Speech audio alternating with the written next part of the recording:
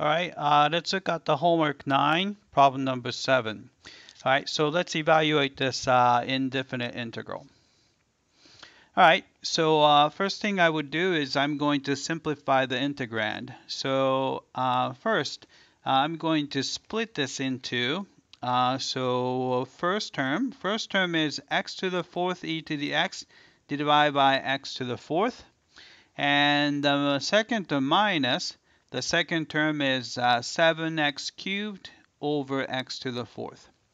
All right, so you can see that here, x to the fourth and x to the fourth cancel out.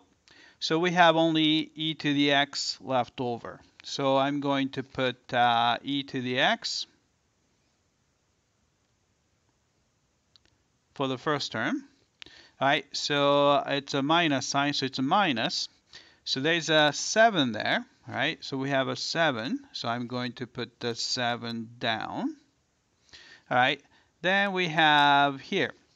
So we have, we can cancel, you have x cubed and you have x to the fourth. So we can cancel x cubed and then scratch out the power. Then you still have x on the bottom, all right?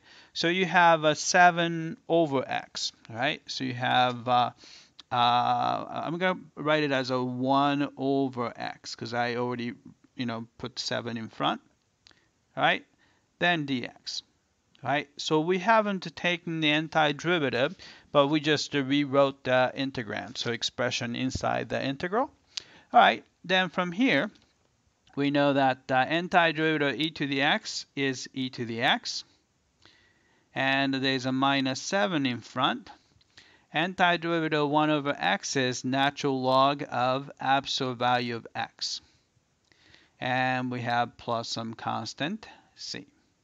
All right, let's type it in. All right, so you have e to the x,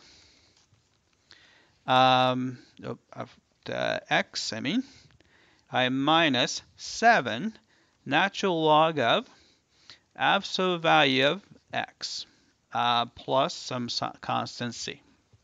All right, let's check the answer. All right, we got that. All right, that's it. I hope that this was clear.